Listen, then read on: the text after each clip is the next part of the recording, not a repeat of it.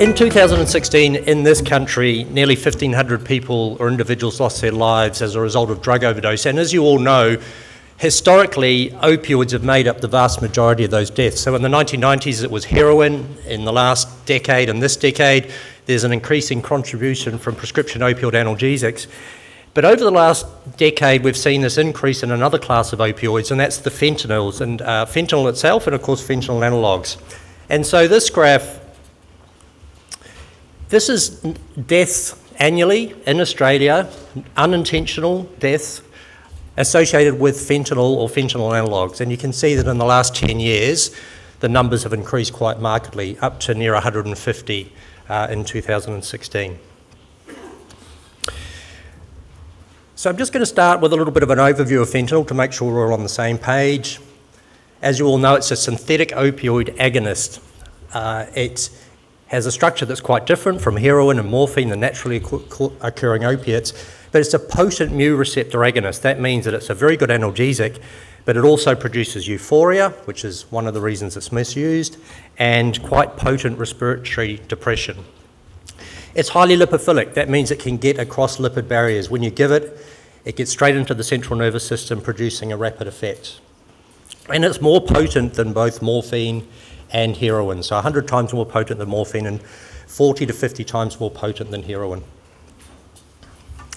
Fentanyl itself was first synthesized in 1959, shortly after became approved for use as an analgesic. In 1972, it was approved for use as an intravenous anesthetic.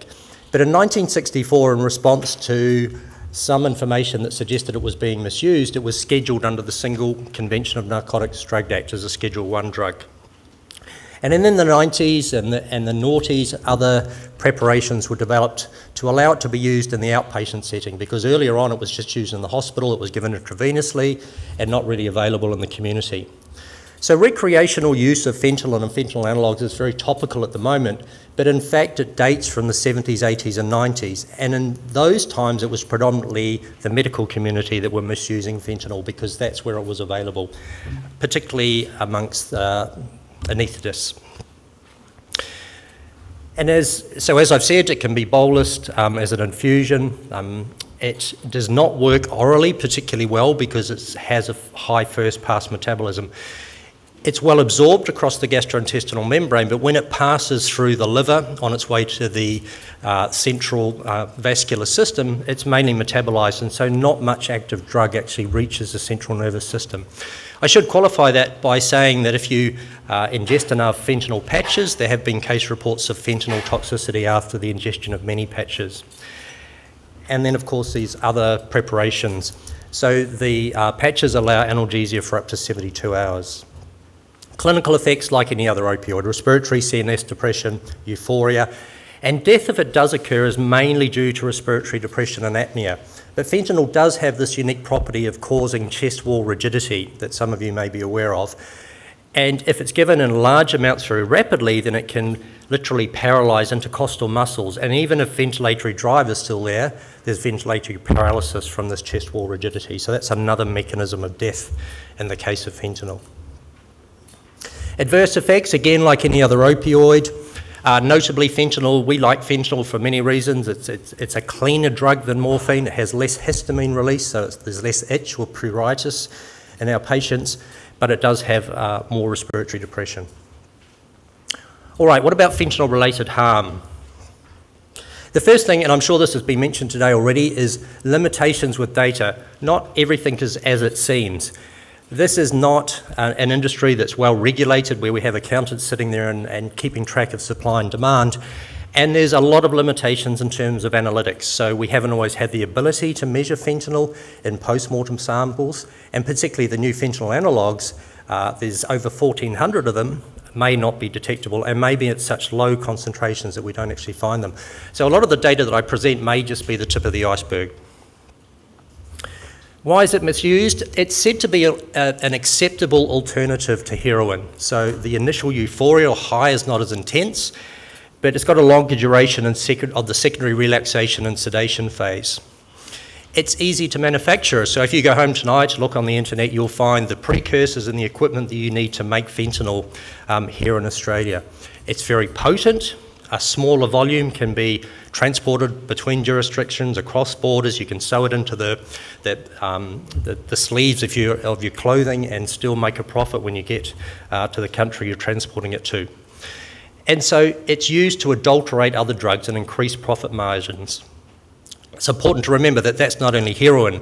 There's plenty of reports of stimulants, including cocaine, being adulterated with fentanyl and fentanyl analogues, with disastrous consequences. And of course, counterfeit pharmaceuticals, particularly oxycodone, that often in other places around the world may have fentanyl mixed in with it. Sources in Australia, most of the fentanyl that's misused, we think comes from medicinal sources. That is, it's diverted. It's stealing grandma's fentanyl patches from a rest home and then extracting the fentanyl and using it. In North America and Europe, it's mainly illicitly manufactured fentanyl that's the problem. But you can see there that the wholesale cost even of medicinal fentanyl, 100 mics is a pretty nice dose. Sorry, nice is not the word I should use. It's an effective dose, and that's only $1 Australian. The gel reservoirs, you can remove the fentanyl simply by putting a needle into the reservoir, pulling out the fentanyl and then using it. More recently, we've seen the matrix adhesive patches that have been produced in an effort to reduce fentanyl misuse, but even then you can just put them in a pot of boiling water and extract the fentanyl in the water and then use it from there. Lots of nicknames that I'm not going to spend a lot of time on, but many of you may have heard of Chinatown, China White in particular. What about fentanyl overdose? Well, the bottom line is that fentanyl is more dangerous than heroin and is more likely to produce an overdose, and that's for a number of reasons. It has a more rapid onset of action, it's a potent respiratory depressant, it produces this chest wall rigidity. And there was a good natural, not quite a natural experiment, but some evidence published in 2015 from the Sydney Medically Supervised Injecting Centre. And even under supervision, people that were using fentanyl recreationally in that centre were more than twice as likely to experience an overdose that required medical intervention. And of course, fentanyl-related harm outside of Australia has been well publicised, particularly in North America. Many of you will be aware of the problems in British Columbia, particularly in 2016 in Vancouver, with a large number of deaths. In that year, 1,500 deaths in Canada, mainly in that British Columbia area from fentanyl. And that trend continues. But it's not only on the west coast of the US, this is data from New York City more recently. So this is deaths from all opioids, and you can see that overall the trend is rising. But the important thing to note is the dotted or the blue line that shows that in 2017, somewhere between 50 and 60% of deaths predominantly due to heroin, there was also an adulterant, namely fentanyl or a fentanyl analogue. The dotted line illustrates, even in New York City, the problems that they had with analysing those fentanyls at that stage until 2016 and 2017.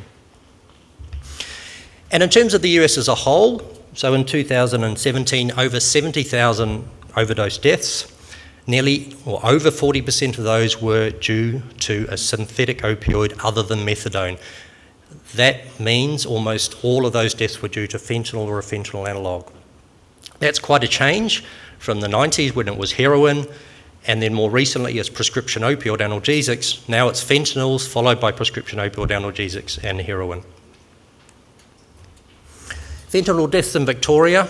I've shown you the graph of national data. There's one publication of 9 deaths, 8 males and 1 female, occurring in the early part of 2015, where heroin laced with fentanyl was responsible for those deaths. And I can tell you that in 2018 there's been 17 deaths where fentanyl has been found as a part of the forensic process.